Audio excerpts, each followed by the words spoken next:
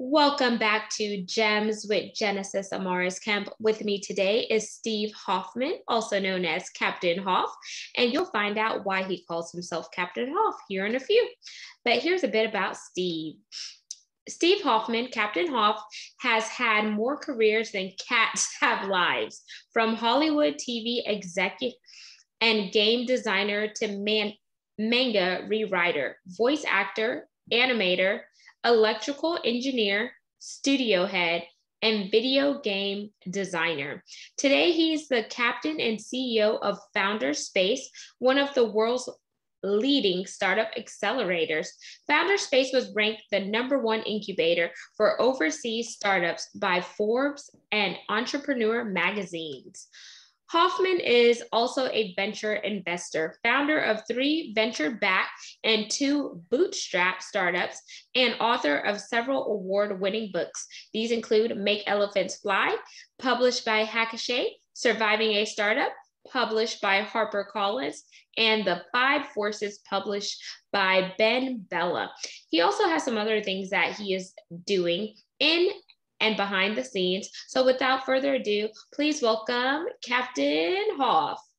Genesis, it's fantastic to be here.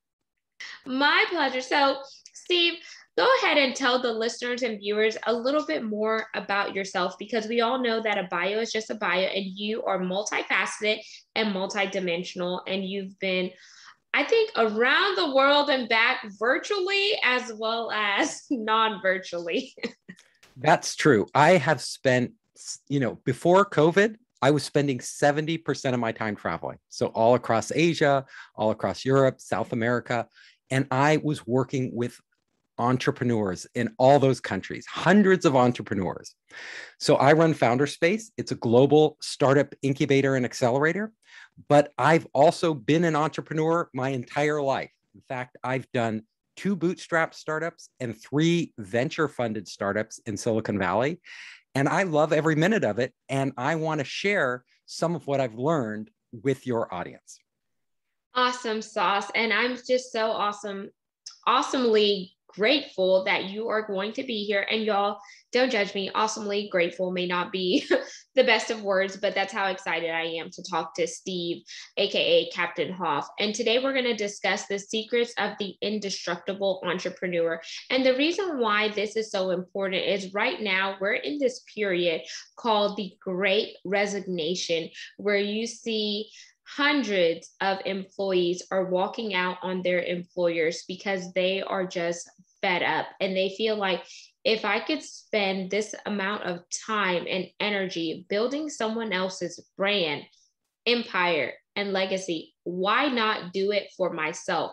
So when you hear the term, Captain Hoff, the Great Resignation, and you see what's going on in the media as well as behind the scenes, and with you being an entrepreneur, how does that speak to you? I love it.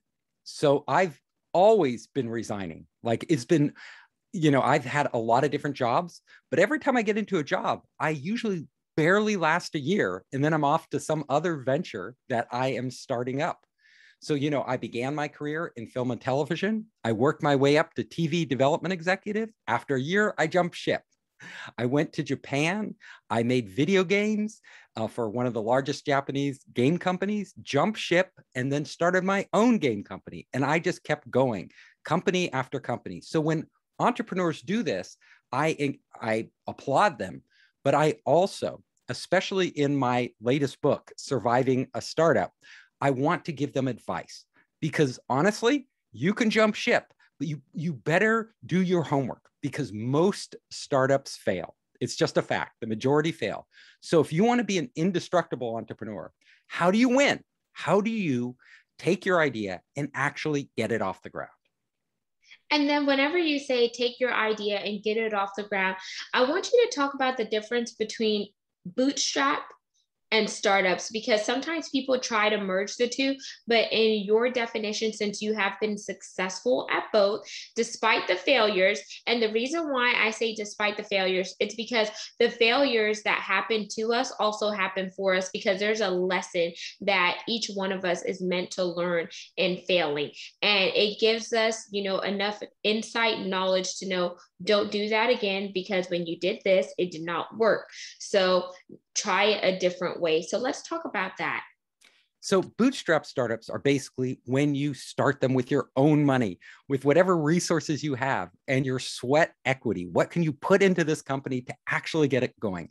It comes from the term of lifting yourself up by your own boots, which, if you could imagine, is quite a challenge.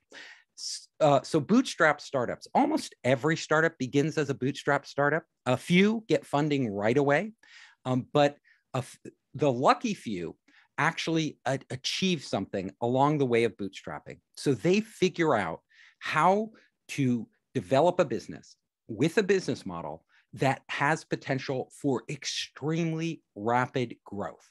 Now, venture capitalists, when you get venture funding for a startup, and I did 3 of those, venture capitalists are really selective. It seems like they're throwing money at everything, but they're actually looking very carefully at what the startup has achieved and what its future potential is. And I will tell you, 97% of the startups out there right now, startup ideas, will not get venture funding.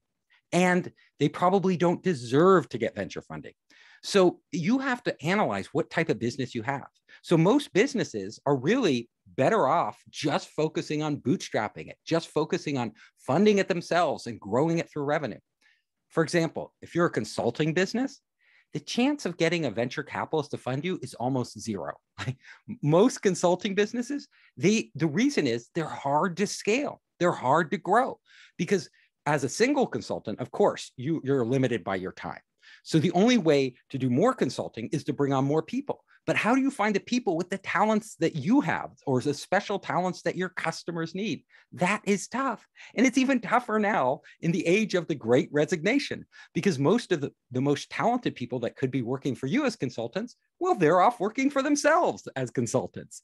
So consulting business is really hard. Small restaurant, really hard. You know, a lot of different businesses you run, they're more lifestyle businesses. They can feed you and your family. You could do pretty well. You could make 6, 7 figures in these companies. But for a company to be venture fundable, you literally have to be the type of company that's going to become a unicorn, a billion-dollar company. And you need to get there quickly, not linear growth, but exponential growth. And then, so whenever you think about the businesses that you started and then that you got venture capital, what did you have to have in place before you acquired that venture capital? And then another question to that, Steve, is whenever you went out to seek that venture capital, did you have a coach or a mentor that guided you along, or did you do it all yourself? I wish I had a coach when I started with my first venture funded company. It was brutal. So we started the company and we had this, our first vision, we had this massively multiplayer online gaming engine. And we thought, we're going to sell this to game developers. And we went out there and we found out the game developers weren't going to pay us anything. It was in the early days, many years ago, and it was too early. The game developers weren't ready for it. They didn't care to have multiplayer games. They didn't see the value. And the few who saw the value wanted to give us very little money. So we pivoted again. We did this plugin to websites that enabled game and chat at the same time. This was one of the first browser plugins ever developed. We won the South by Southwest competition. We had hundreds of websites using our product, yet we had no way to make money. It was the early days of the internet. Internet advertising wasn't here yet. We actually plugged internet ads into our application and we got not even enough money to buy a pizza. So we were desperate. So we're running out of time. We're running out of money bootstrapping this. We hear that MTV and Viacom wanted to develop interactive TV. So we said, okay, we'll take our platform and we'll approach them. We actually got them to buy into the platform. We were going to launch with MTV the first and the biggest on-air, online interactive TV show called Web Riot. Now, we got $350,000 from them, which to us seemed like a huge amount of money. We're still bootstrapping it because when you're bootstrapping it, it means you're getting money from customers, and they were our customer. So we had $350,000. We started building out the platform. Everything seemed great, except that it costs a lot to build out a platform, and we needed more money. So I was going out at the same time to raise venture capitalists. And I didn't know anybody at the time, not like today where I know hundreds of investors in Silicon Valley and even more overseas. But at that time, I didn't know them. So I was knocking on doors. Most people wouldn't respond. It was really, really difficult. I was talking to angels, trying to convince them. And I learned along the way just how tough it is. Let me tell you, there was one angel investor who seemed to love what we had. And he was constantly coming back to us and asking questions and more information. And every time I gave him more information, I thought, wow, he's going to invest. But you know what? He never did. He never invested. So the thing I learned here is that if somebody isn't willing to commit right away when you engage them, I mean, after 2 or 3 meetings, just tell them you can't meet them anymore. Because what it does is it gives you false hope. And really, the people who are going to invest, they're not looky-loos, they're just looking, but they aren't really serious about investing. The ones who are going to invest, they commit usually after 3 or 4 meetings. It doesn't take more than that. And if they haven't committed after 3 or 4, they're probably never going to commit. So you should walk away. But I engaged with this angel and a number of other VCs for like 9 months. None of them ever invested. Wow. It's brutal. Finally, I got a VC firm in Los Angeles, made up the big Hollywood executives who said they would invest. And I went to a big law firm to do all the legal work because I didn't know how to do it. And I ran up $60,000 in legal bills. We negotiated the whole contract, right? Every I dotted, T crossed, everything ready to sign. We're sitting down. I said, okay, let's sign the deal. We need the money. They were going to give us $5 million at a $15 million pre-money valuation. Really good deal. And you know what they said? We want to wait. We decided we want to wait until your product launches. We want to see if your product is successful. So you asked me, like, what does it take to get funding? I'm like, we have a deal with MTV and Viacom. You should be, we agreed you would fund us. No, we want to wait. So what could I do? We had to wait 2 months. And so we waited 2 months. The product launched. Boom, it was a huge success, like a huge success. 1 million users signed up. And in those early days of the internet, that was just enormous. We had on-air broadcasts across the entire MTV network. We were doing incredibly well. I went back to them, but the only problem was we had no money now. We had spent everything to get to this point. We go back to them and said, okay, we really need the money now. Like, our product launched, it was successful, write the check. You know what they said? They told us, yeah, we'll write the check, but at half the valuation we promised you. Half. They were going to cut our value down in half after we launched successfully. Wow. That's crazy. Brutal, right? So this is what it takes. You're like, oh my God. So I have a choice between walking away from you, and literally it's just about Thanksgiving. And between Thanksgiving and mid-January, all the venture capitalists go home. They don't write checks. They're like off doing their thing. So, there's all the holidays and everything. So we could walk away from you and try to get another VC, but it's not going to come for at least 6 or 7 weeks. Or we could take your money, but you guys are evil. Like you screwed us over. What do we do? You know what we did? We walked. We said, screw you. We don't want you on our board. We don't want you as our partner. You guys, we don't want to be in business with you. We don't even want to talk to you if you're going to play dirty like this. We are walking away. So we walked away, and it felt really good until we realized we had no money and no options. But you had your integrity, because for somebody to say, hey, yes, we want to do the deal, but let's wait until you launch. And then they come back after you launch successfully and they devalue what you already put out there in the market. It's almost like a slap in the face, because it's like, oh no, we'll give you half of what we originally told you, even though you spent all your time, your resources, and your energy to launch a successful product. And obviously you had the KPIs, the key performance indicators, to back your successful launch. And I know it must have been hard to walk away, because you're like, we need the money. But then you had your integrity, you had your brand, and you knew that you were successful. The only thing that you didn't have was the monetary assets. That's right. But we needed those monetary assets desperately. So it was really, really hard. And I will tell you, I learned 2 lessons there. So number one, the first time they went back on their word and did not fund us after we had negotiated the whole thing, run up a big legal bill, everything, and they said, no, we're going to wait 2 months until you launch, we should have walked away. We should have walked away then. Do you know, if you get a red flag, don't ignore it. You know, we thought, oh, this is normal. This is what they do. Don't ignore it. If they're not going to live up to their word, go, or, you know, cut them early. Number 2, we should have had other venture capital firms in the pipeline. Like, I shouldn't have stopped talking to VCs once we engaged with them and it seemed like they were going to close the deal. So I stopped going out to other people. I thought, it's a done deal. We agreed, but it's never a done deal until the money's in the bank. So to continue the story, you know, it was one of the most difficult holiday seasons I've ever had. We were so depressed, but you know what? I just kept going. Like, you can't give up when you're faced with adversity. This is what it takes to be an indestructible entrepreneur. It doesn't take succeeding all the time. Like we were having, you know, a horrible time. These things happen, but you got to pick yourself up and keep going. So I kept going. Finally, I got through to this company. It was called Macro Media. It is now Adobe. So it was essentially Adobe. And they had just launched their new product called Flash. And they asked us, the president asked me, can you get this to work with Flash? And I said, if you can fund our company, absolutely. Like, we will get this working with Flash. He said, well, I can't fund your company. And I was like, oh, because we need a top tier venture capital firm in Silicon Valley to lead the round, but we can come on board once they lead.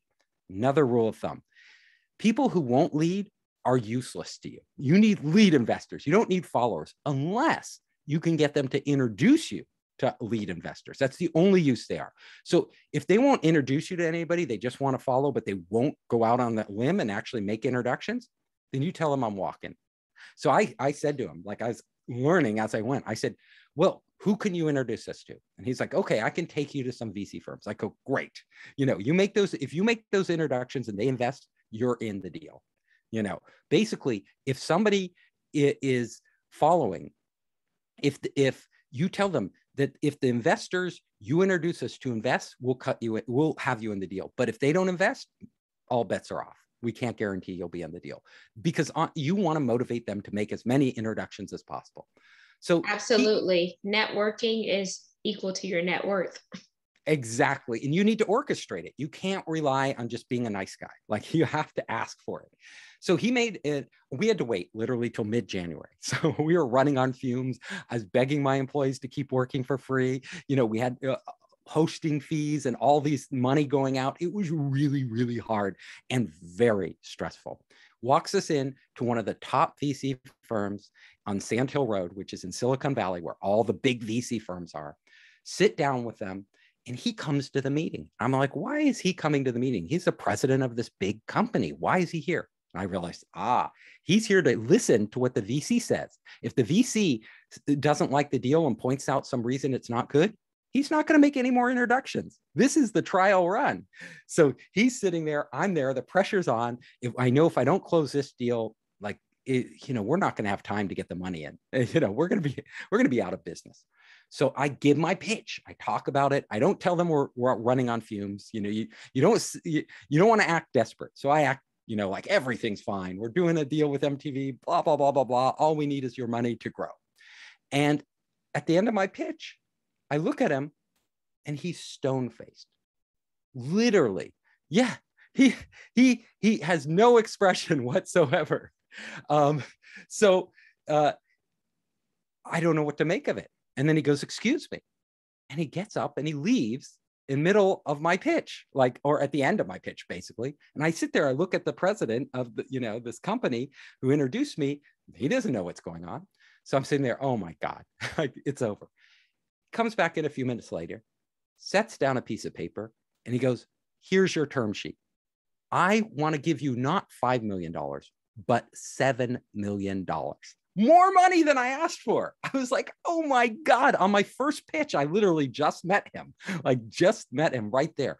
So I was like, wow, why is he giving me, why is he doing this? Like, I pitched other VCs for a year and couldn't get a single one to come on board. What did I say? Clicked in my brain. I told him during that pitch one thing that made him give me that term sheet. And that was, you see the president of Macromedia, which is now Adobe, sitting over there? You are the first investor he's introduced us to. He promised to introduce us to other investors. I said that during my pitch. That in his brain meant, oh my God, if I let this startup walk out the door, they're probably going to another meeting and they may get funded. Exactly. So the ball was now in your court, Captain Hoff, because you put that message up front. And when you put that message up front, it planted a seed. Like, if I don't own in on this startup company, somebody else will, and they'll make that millions. And, I could have had the opportunity because I was the first person. Yes. So I will tell you what motivates investors. Like, if you want to know to be an indestructible entrepreneur and close deals, what motivates them is not your being nice. It's not just information. It's not just your business model. What motivates them to actually close is they're looking at a lot of deals. It's hard for them to decide which deals to move on right now, which ones to wait and see what happens. And usually they'll wait. They'll say, oh, come back later. You're a little too early or whatever, because they don't want to say no. They don't want to say yes. But what motivates them to make a decision is that their fear of losing the deal, of losing that deal, is greater than their fear of losing the money. So if you can get them more afraid that they're going to get cut out of a great deal, they act.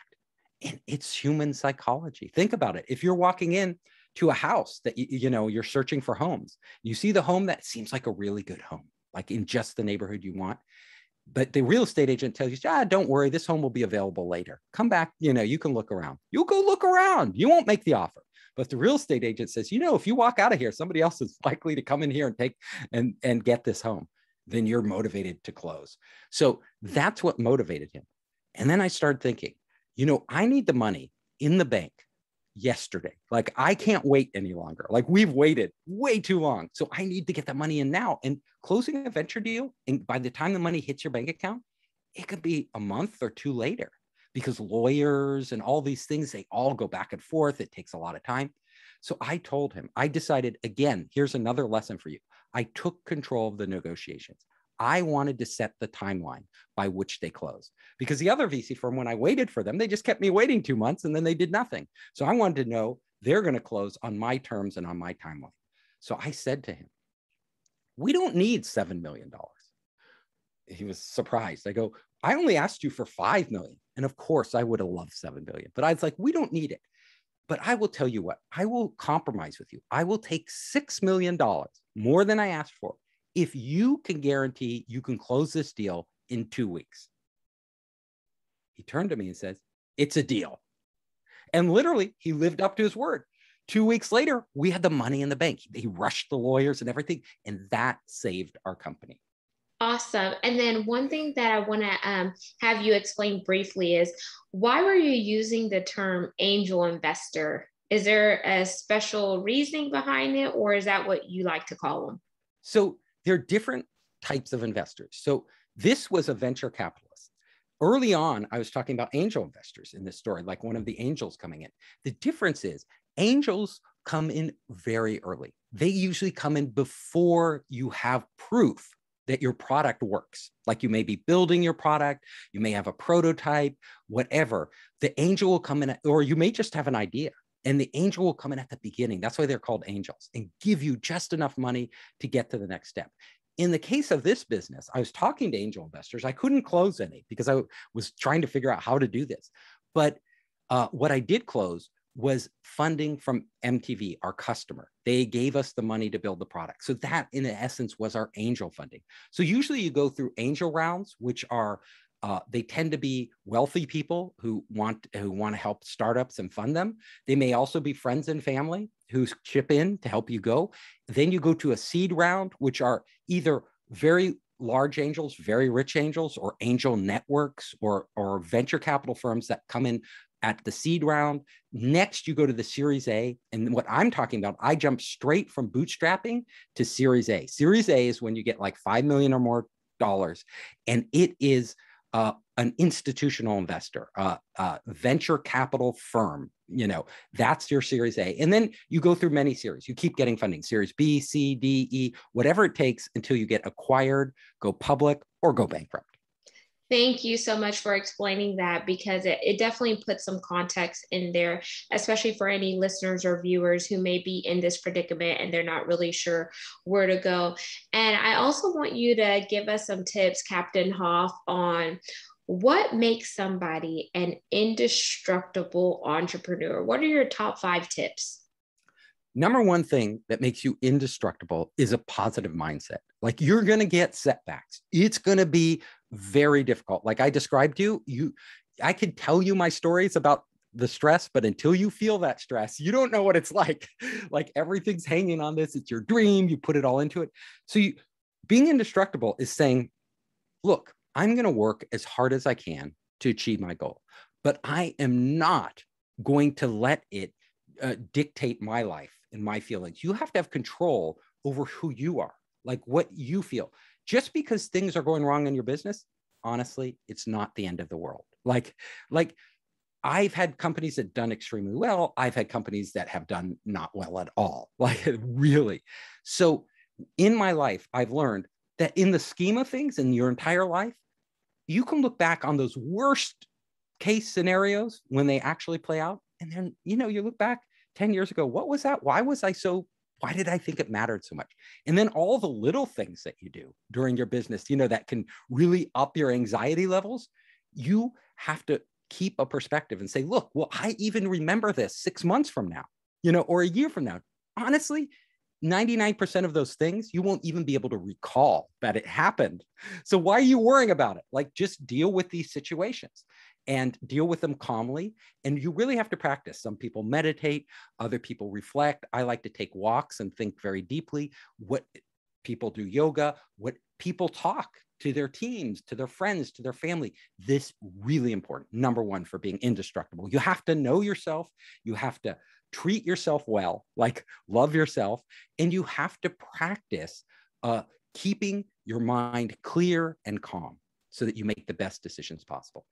Number 2, surround yourself with amazing people. Like, if you want to be indestructible, no one person is indestructible. Like, one person can be knocked down easily. A group of people, it's much harder to knock them down.